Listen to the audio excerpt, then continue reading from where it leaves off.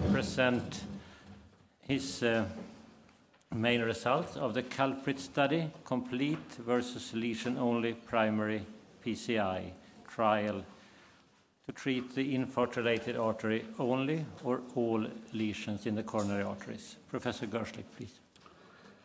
Lars, ladies and gentlemen, thank you very much for giving me this opportunity to discuss the complete versus lesion-only primary PCI trial, the CvLPRIT trial. And I present this on behalf of my co-investigators in 7 UK centres who took part in this study. The background to this, of course, is that multivessel disease is seen in the setting of primary PCI in up to 40% of patients, depending on the studies that you look at. And basically, here are 2 angios from the CvLPRIT trial. You can see a patient here has an occluded coronary artery, the thing that's brought them into hospital for their primary PCI. And here in the right coronary artery, there's a significant stenosis. And here, an occluded right coronary artery, and here in the bottom panel, significant stenosis in the LAD.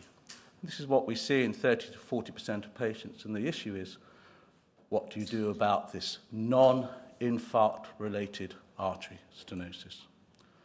Been a lot of meta-analysis, a lot of retrospective registry data, very few randomized trials. Basically, this is one meta-analysis taken from Rob Welsh's group in Canada. And this meta-analysis here seems to suggest that mortality is improved overall if you treat the non-infarct-related artery as well as the infarct-related artery the patient presents with. They also thought that there was a trend to improving long-term survival when done during the index PCI, but the studies are very heterogeneous. So there's a lot of controversy out there, a lot of debate, and there's belief that survival benefit from this meta-analysis is when it's staged, i.e. you do the thing that's brought the patient in, the blocked artery, and do the non-infarct-related artery at another time. So it remains controversial. As I say, retrospective registry data and meta-analysis suggest outcomes are improved by treating the non-infarct-related arteries, but there are several questions that remain unanswered. How to judge significance? Should you do FFR? Should you just do it by eye? Should you use IVUS? And when should you treat it? Should you treat it at the time of when you're treating the blocked artery? Should you do it during that admission? Or should you delay and do it at another time? But one question that struck me when I started this trial in 2008 is that if a clinician is presented with such a situation with significant stenosis in the non-infarct-related artery, should those be treated on that admission? That was my question. The registry data suggested not, as I've just shown you. But Colin Berry, who's on the panel here, was part of the PRimary trial, who at this meeting a year ago showed a reduction of 65% MACE, doing total revascularization at the time of the primary PCI, at that sitting. We started CvLPRIT at about the same time, about 2008, independently, and both asked these similar questions, but there are distinct differences between the trials. Not least, we felt you could do it during the admission, didn't need to do it at the time of the PCI.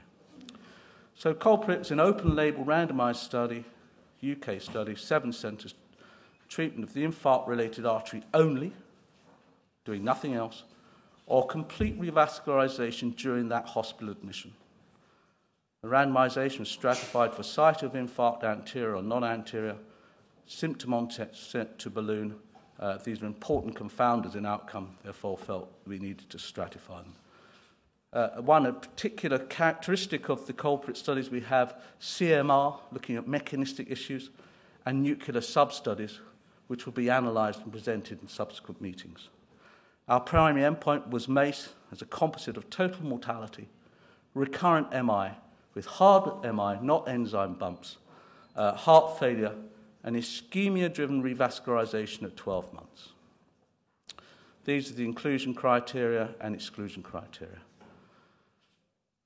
So these are the results of the CvLPRIT trial.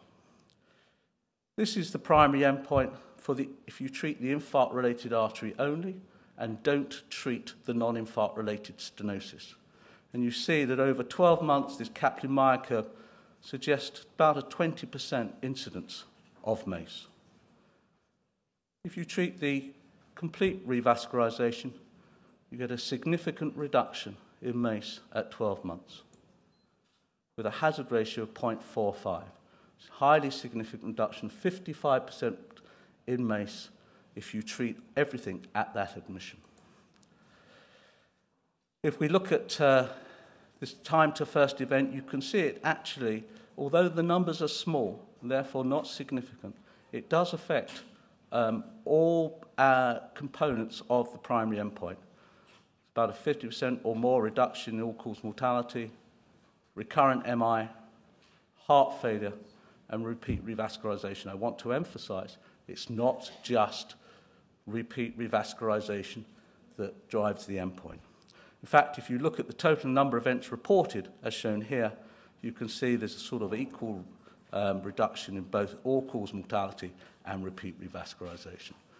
Now, obviously, these patients got more dye and longer procedure, so there was always worry about safety endpoints. And I'm pleased to say that we can see that in terms of safety, stroke, major bleeding, and contrast-induced nephropathy, there were no safety signals. We did do a Kaplan-Meier to 30 days to see when it was all happening. And when you think about discharging the patient and perhaps bringing them back another time, you should take note of this figure, which does suggest, although not significant, that a lot's happening. There's a lot of separation in the first 30 days. So maybe discharging the patients and bringing them back at 2 months, you may miss some of these benefits. So in summary, it concludes, ladies and gentlemen, CvLPRIT demonstrated a 55% reduction in MACE in those patients presented for primary PCI when the non-infarct-related artery is also treated on the index admission with no adverse safety signal. We should point out that the hard events, death, MI, and heart failure, were similarly reduced compared to repeat revascularization. This is just not a need to only do PCI to the non-infarct-related artery. It indicates that in-hospital treatment of non-infarct-related arteries seen during primary PCI results in improved outcomes, and I would suggest that this strategy may need to be considered by future STEMI guideline committees, particularly as the results mirror somewhat the PRimary trial. Thank you very much. Thank you, Professor Gershlick. Please, questions are welcome. Yes, please. Ed Sussman, MedPage Today. What did you define as a significant blockage in order to continue the procedures? Yeah. You know, how stenosed do the arteries have to be? Yeah, that's a very good question because, as you know, you can choose 50 or 70.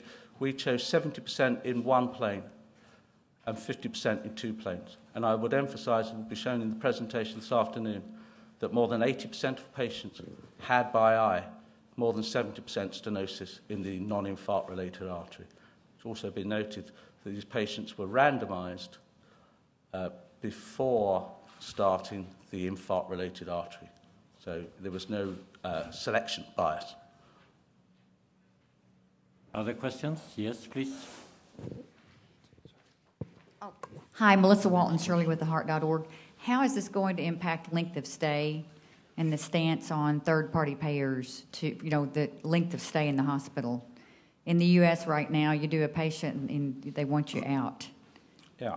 Well, I mean, I think there's always issues about payment, and clearly if you get discharged from a UK hospital and brought back, then that's there are 2 admissions. And our system also supports somewhat that, but I think we need to decide what we're going to do best for patients. And I think if we're continuing to show, and we have a meta-analysis about to go to publication, that doing something, if we continue to show, and clearly this is a small study, if it maybe need to be confirmed by larger trials, I think there's no doubts about that. But if we continue to show that patients need to be revascularized during that admission, then so be it. Thank you. There's a question over there, yes. Hi, Shelley Wood with theheart.org. Did you, can you just describe the blinding that went on in the study? Were patients aware that they'd had all those different arteries treated? Yeah. Well, yes, of course, this is an open-label study, and these are always the issues with such trials. I don't think that you can design such trials differently. I think that the difference in overall hard endpoints somewhat supports that. And the non-hard endpoint adjudications were done, of course, blinded by adjudicators who are blinded to the... Thank you, Professor Gershlick. We need, unfortunately,